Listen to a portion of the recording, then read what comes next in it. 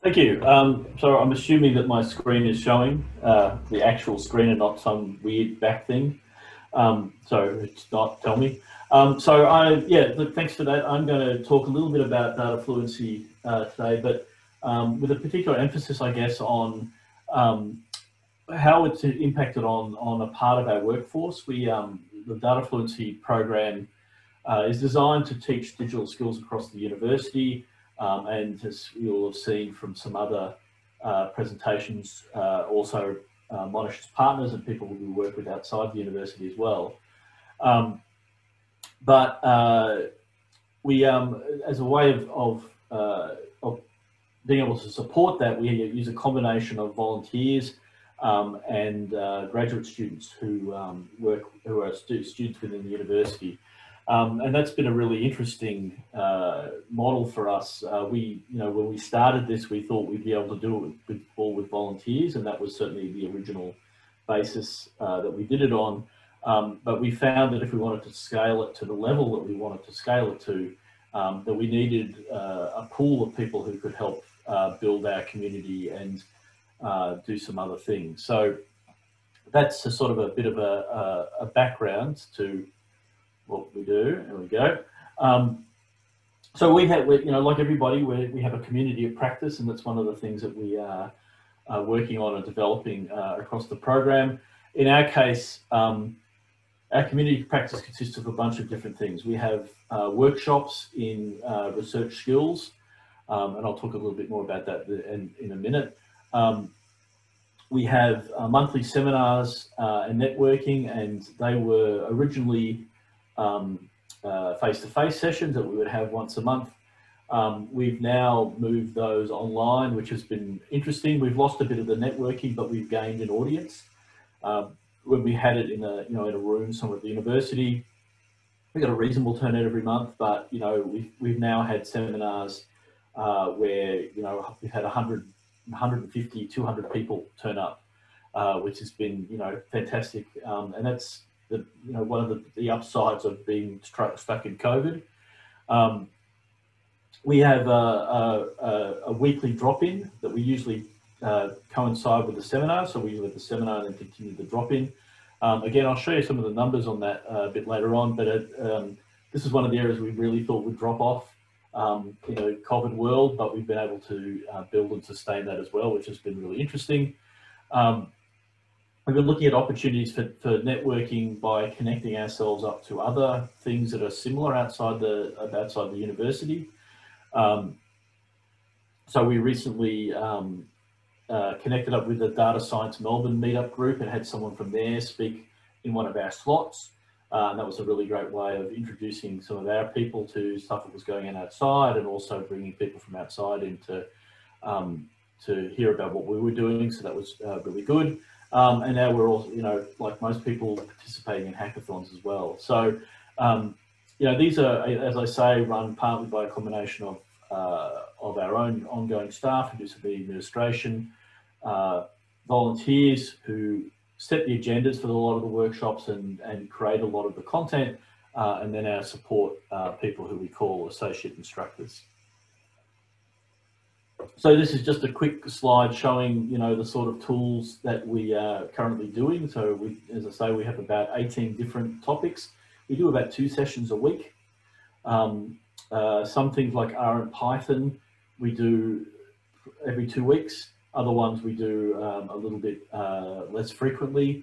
Seen a lot of interest this year in Power BI and RedCap, which sort of seem to be picking up a little bit of momentum in terms of things that people are using. Also seeing, and there was a mention of this at one of the earlier sessions, a lot more interest in AI and machine learning and natural language processing and deep learning and that sort of stuff as well. So that's been interesting. In terms of NVivo, we're not actually doing any workshops on that at the moment, but we are trying to offer that as a drop-in and as a support topic. So that's a bit of a change. The university has some commercial providers for NVivo training. So rather than trying to duplicate that or compete with that, we're trying to just help support people who are using it rather than trying to do the sessions ourselves. There was also a talk earlier today about some of the challenges in trying to help people decide what to take a workshop in, and the assumptions that people have about, you know, what is the tool that you're supposed to be using and why you should use it and so on. So we have what we call a toolkit, which is a website that helps to identify why you should use a particular tool and for what purpose and what's better than others for particular solutions. The drop-ins are also quite helpful in terms of helping people to decide what they want or to have that follow-up conversation about what how you can do things better. And we make all of our learning resources open access using GitHub so that they're out there and available so people who want to review them or can't make it to a session because of work or whatever else can still get access to it. So this is some of our trainers, some of our instructor trainers. As mentioned before, some of them are professional staff members who, you know, very generously give some of their time to run some of the sessions and to help, you know, again, there's some really interesting comments about, you know, trying to keep this stuff up to date, find out where the new trends are, what needs to be done. And so those staff are invaluable in terms of keeping us in touch with making sure the sessions are accurate, current, modern, moving on the way they should be. Some of them from the library, some of them from our bioinformatics platform, some of them from our data science and AI platform, and some of them are for other bits of the university like Peninsula Health and econometrics. We also have what we call associate instructors who are casual staff. They're mostly graduate research students. A few of them are taking a Master of Data Science course at Monash. We had a bit of an open call for people who were interested in participating in this about a year ago, I guess, maybe longer than that. And we then went through an induction process with those students in terms of training them in the carpentry's method of teaching, getting them involved in you know, starting them off as helpers in that model, and then moving some of them becoming instructors. And that way we were able to take some of the pressure of our volunteers, because the instructors were coming from the paid cohort. The volunteers could concentrate on their day jobs or help us with new material and so on. So we've got people from a really interesting range of backgrounds: engineering, bioinformatics, science, astrophysics, econometrics, business statistics, commerce. Like most people, we started off in the carpentries model with a very hands-on, face-to-face way of doing things. And, you know, if you'd asked me a year ago, would we be moving online, I would have said, no, it'll never work. This is a good model, a little bit, you know, it doesn't scale terribly well because only so many people you can fit in a room, but, you know, you know, it's very practical, it's hands-on, people walk away having learned a lot and also having networked with people, which is one of the things we really like about this particular model. But we've now had to, you know, obviously change that up quite a lot and move into an online, into the online way. The associate instructors sort of nominate which workshops they're interested in teaching or helping out in, and you know, the benefit for them is that they actually get exposed to new technologies and new solutions that they might not have otherwise. So we've had a few people who started off as Python as the only answer, who are now actually interested in R and using R. And they're also thinking about how they can improve their own research, because they're learning about the tools that they're using, learning what you can do with it, engaging with other researchers and doing stuff, and actually expanding their repertoire. And that's been a real bonus, I think, for a lot of the students who are exposed to things that they might not have otherwise have been exposed to, because they have to learn how to use it to teach it. And as I said before, the professional staff are increasingly looking at that next level, and I've been really interested to see quite a few people talking about how do we move past introductory sessions and things like R and get onto that advanced stuff and that next level stuff. You know, we're starting to think about that as well. We've got a couple of intermediate type sessions, but we're really trying to think about, well, how can we expand that even more, because it is quite tricky otherwise. and there's that demand for it. And go to the next slide. There we go. So this is our stats over the last couple of years. These are actually, as you can see, just to the end of August.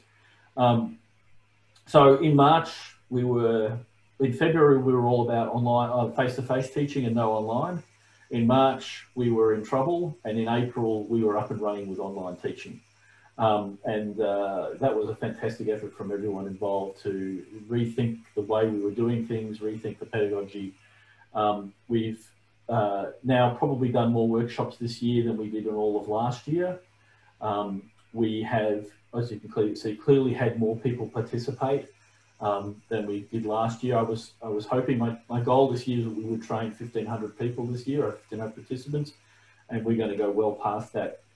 We're able to offer bigger classes online. We're able to deal with a few drop-in rooms. We don't have those space requirements that we would have done. And we've had more people turn up because they've had time on their hands, because they're stuck at home, because they don't have to drive somewhere. Our campuses are quite spread out, and if everything's at one campus, it's a bit of a trek. The drop-in numbers have actually increased quite a lot as well, and the drop-ins have been quite successful. Again, this is something we didn't know whether it's going to work, but people seem actually more comfortable coming to a virtual drop-in in some ways. It's a little bit less threatening than being in the room with strangers for some reason. So we have in fact, again, exceeded all of last year's numbers already this year. The engagement in that drop-in space has been really good. So this is the traditional model that we've worked with. This has been, having to move into this online model has been, again, really valuable for the instructors. They've had to do a much more multifaceted online approach. So they've been doing a lot of Slack chat, a lot of creating online resources, thinking about how to do things in Zoom, juggling larger rooms, dealing with the stuff that everybody's had to deal with into teaching. The fact that it's less engaging if people's cameras are off and you can't tell what's going on. The other advantage of being online is we've actually been able to get more of our partners in. We've been able to get our Malaysian campus students involved for the first time, and that's been really much appreciated by that campus as well. And now we're looking at how we can create a virtual community for them as well. So that when we go back to normal, whatever that might be, they'll be able to do some face-to-face stuff there as well. So we've also had to get people used to working in Zoom and teaching in Zoom, and so these are some of the sort of ways that we've been using to help people engage, as well as doing, some very, have more activities, breaking up the length of the sessions. We used to have a lot of one-day sessions, which were survivable if you were doing it face-to-face, because you got to have a little break, but we're pretty horrendous on Zoom. So we do them more over 2 days rather than one, which has been, which has really helped. Using the breakout rooms as a way of helping people keep up or move ahead if there's a little bit of a challenge there. Teaching people about the danger of Zoom bombings, which was a bit of an issue early on. Not that I think we ever had anyone have it do it, but it was, we were very conscious of it. I think Zoom has improved to the point where that's less of an issue. And generally, we found that having a community of people who are working together means that they're also sharing ideas and working together. So we've been having collaborative teaching options, chances for them to sit together, troubleshoot issues, compare notes, think about, I tried this didn't work, I was in this session and this wasn't happening. And that's been really good. I know there's been a lot of discussion about no-shows, and this started off less of a problem when we moved into the COVID world, but has picked up again. We've mainly dealt with it by just increasing the actual number of enrollments we take on the assumption that a certain percentage of people won't turn up. But it's still a little bit frustrating because there's an administrative burden on us in just having those people in the system and having to deal with what they're trying to do. So we asked the students what they would benefit they were getting out of this, this word cloud is, you know, some of the things that they've mentioned. So it's been great for their own research. It's taken them out of a little bit out of their space. It's helped them network with people outside their own discipline. It's helped them think about teaching and what that means. They've been able to share approaches with other people. They often have met, you know, people outside of Monash. So, you know, we teach with some of our volunteers work in the hospitals. So it's been terrific for them to be exposed to all that stuff. And, you know, they've had to think on their feet a little bit while we've invented this new way of, or tried to do this new way of doing things.